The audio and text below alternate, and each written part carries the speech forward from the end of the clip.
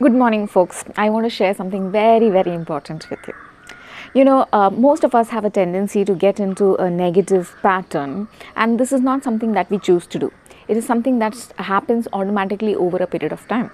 For example, when we have certain thoughts and those thoughts create certain kind of emotions, what that does is that neurons that fire together wire together. So now automatically every time you have those kind of thoughts like what will happen today, whether it will work out, I don't know if I'm capable of this, and all of these thoughts come in, it creates the same kind of emotions. It creates emotions of anxiety or fear or worry and all of these. Now slowly and steadily what happens is, without you actually trying to think these thoughts, okay, without you being conscious that you are having these kind of thoughts, these thoughts start coming in automatically. And as soon as the thought starts coming in, the emotion starts getting released automatically, and your body starts feeling a certain way automatically. Right now you get into this auto mode of this particular pattern, which happens very often and very regularly.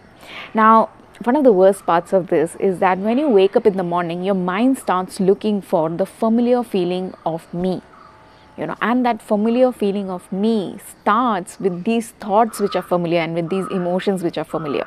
Now this starts becoming a part of your identity.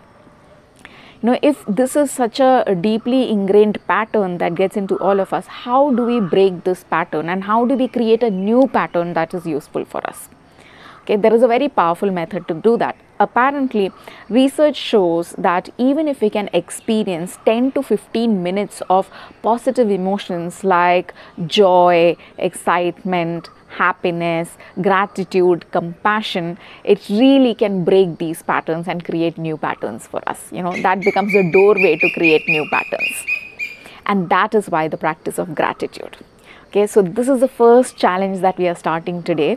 It starts from today. So there are only two things that you need to do. You need to have a notebook. If you don't have a notebook, have a bunch of papers, but I'd really recommend that you maintain a notebook, and every day write at least 10 things. You can do 20, you can do more.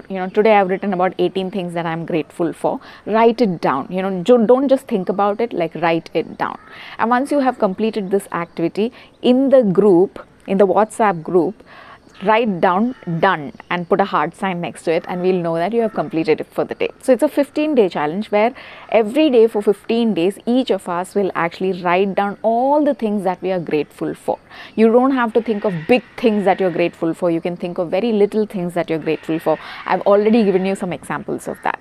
I'm super excited for this challenge, and I'm really looking forward to each one of you joining in the challenge. No matter what stage of your journey you are at, no matter how much of the course that you have done, you have not done, jump in, join in, and watch yourself transform.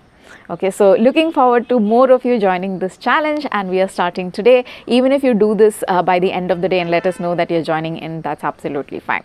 So all the very best, and love you all.